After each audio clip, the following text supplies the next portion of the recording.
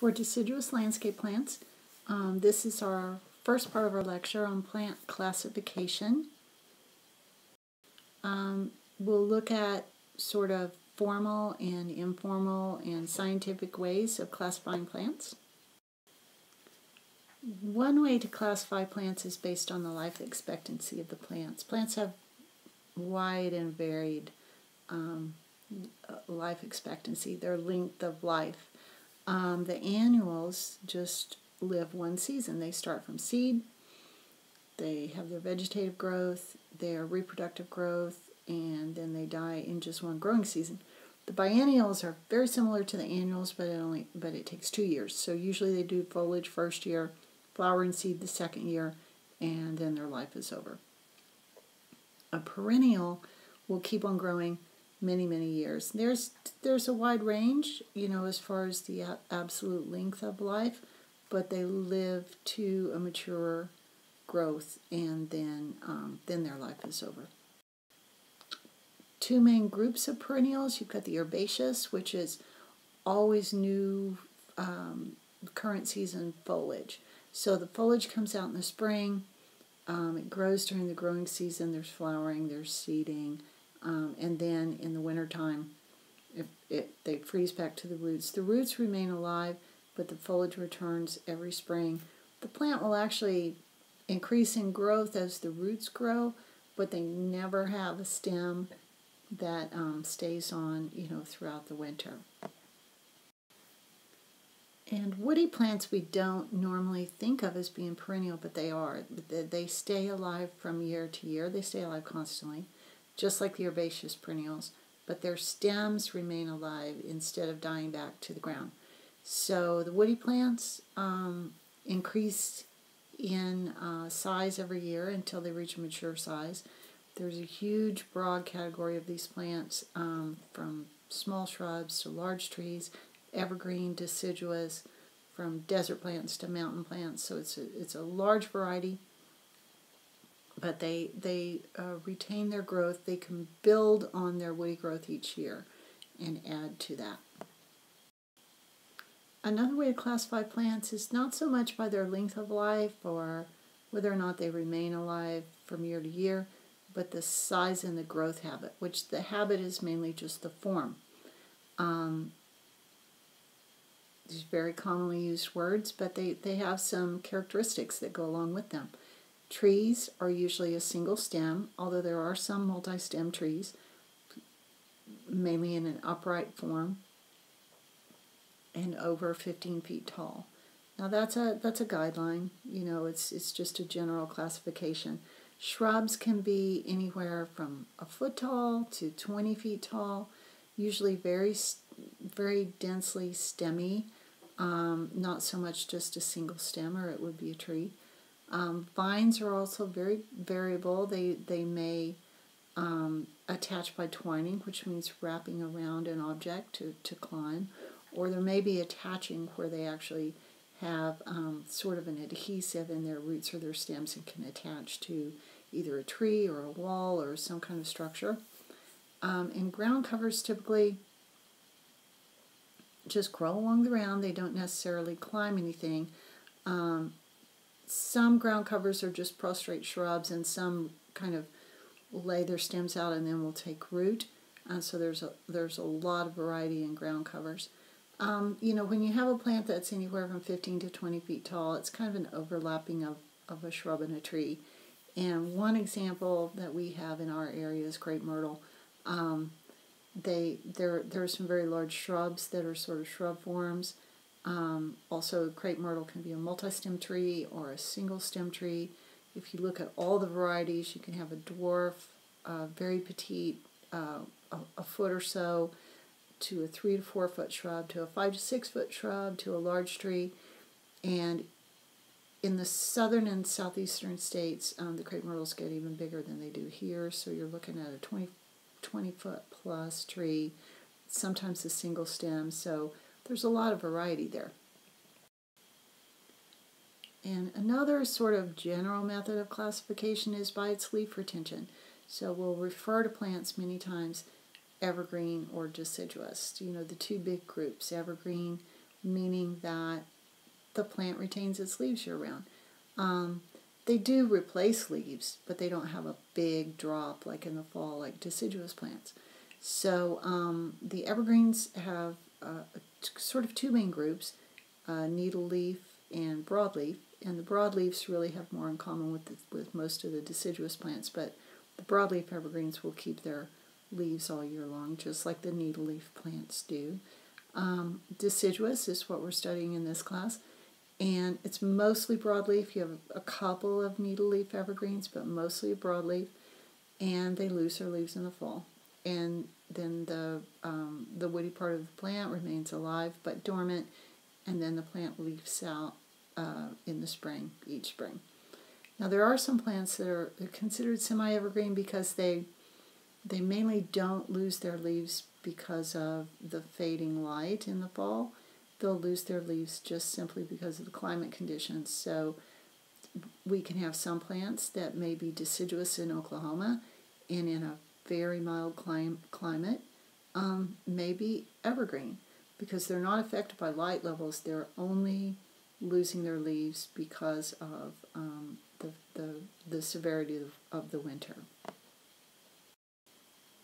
Plants basically have two names that you can use. Their common name is used more commonly, and it has very little to do with the scientific name, although it may be related. It can be confusing because there's kind of almost a lot of slang and common names. You may have one common name that's used for more than one plant. The snowball bush, that sort of common name, can be used for viburnums, spirea, any kind of white flowering, spring flowering plant. There are a lot that are called snowball bush. Or one plant may have more than one common name. So you may have a plant that's called this one particular example, Moses in the boat or Moses in the cradle. One of the trees that we'll look at in our labs has the common name of Osage orange, hedge apple, bodark, horse apple. So just four right there. So one person may know it as hedge apple, one person may know it as bodark, and they don't realize that they're talking about the same plant. The European white water lily has an amazing amount of common names, so that could be very confusing if you're trying to use the common name. The botanical name is really what you're going to go by when you're working in the industry, when you're researching plants for using them for some reason, when you're trying to communicate with people about plants. It's sometimes a little bit more relaxed to use the common name, but really if you want to be specific, you need to use the botanical name. We will use the genus and species as the names, but kind of to step back a little bit, that's considered the binomial system because it's two words, to binomial name, and this was developed mainly by Carl von Linné, who is also known as Carolus Linnaeus. Before Linnaeus, the botanical name was almost like writing a sentence or a paragraph. It would be very descriptive, and each botanist would add to the botanical name as they observed different things to describe about the plant. So they may be very, very long and changing, plus there wasn't instant communication back then. So some people may be using the newer botanical name, some people may be using the older botanical name that hasn't had additional descriptive words added. So it was very cumbersome. So Carl von Linné it developed using just the genus and species. There were other people working on this at the time, but he mainly is the one that's credited for this system. The scientific classification of plants is basically referred to as plant taxonomy, and it's also, there's taxonomy for all living things, for plants, animals, fungi, algae, all these things.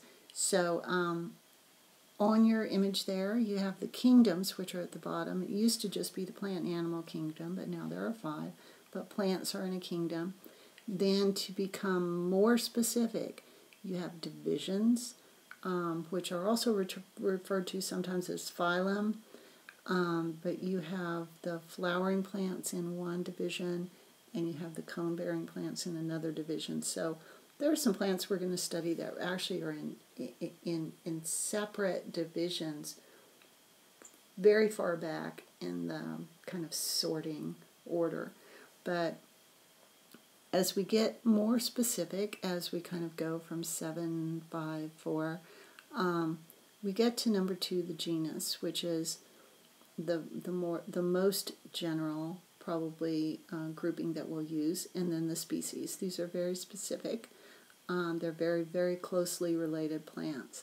So we'll use, and this is the way that just plant and animal classification works in the binomial system. The two words you use most often are the genus and the species. Now there's a convention for presenting the genus and species when you write it. The genus is always capitalized, and it's either underlined or italicized, but not both. So if you're handwriting, you can't really italicize when you're handwriting. I guess you could, but it'd be kind of hard. So when you're handwriting the name, you would underline. If it's in type, it could be either one, but not both. So either underline or italicize. The species name is in lowercase, and the same, underlined or italicized, but not both. We also have varieties, cultivars, and hybrids, what we'll get into in the next couple of slides. The genus and species is sufficient for a lot of plants, and there, especially with some of the native plants like Quercus stellata, which is our post oak, there aren't a lot of, or any that I know of, cultivated varieties. So you have Quercus stellata, that you have it, but a variety sometimes happens naturally, sort of a subdivision of a species that exists in nature. There's just a little bit different, consistent difference that is reproducible in the population. And so the variety name is treated the same as a species name, but with VAR before it. Our example on your slide, Gleditsia triacanthus, which is honey locust, there's a thornless variety that the population will reproduce itself, thornless, and inermis is the name of that, so it's Gleditsia triacanthus variety inermis. A cultivated variety, or a cultivar, is when commercial plant producers have taken a plant, either a naturally occurring variety or sort of a mutant sort of sport, something that happened unusually, and it's normally propagated asexually, which means by cuttings, so that the commercially produced cultivar can be very, very regular. And in your example there, Gleditsia triacanthus, cultivated variety Moraine. Moraine is a thornless and male variety. So you can put CV in front of the cultivar name. You can also put it in single quotes. You'll most likely see it in single quotes. You usually see it as a CV in educational or botanical texts. In industry, you usually see it with a single quote. So that's how we'll use it for the most part in the classroom work.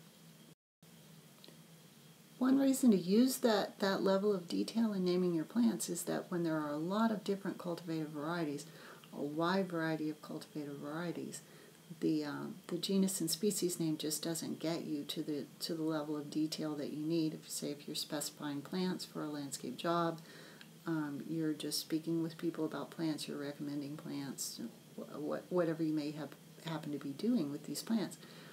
Our example, going back to crepe myrtle, your standard crepe myrtle, 10 to 15 foot multi-stem tree. You may have a semi-dwarf type cultivar, 6 foot to 8 foot, a 3 to 4 foot dwarf, or a 12 inch to 18 inch dwarf. These are very, very different plants, and so you have to specify them using the cultivar name. Other plants may have cultivars not just for size and form, but for different types of foliage, different types of flower, different forms.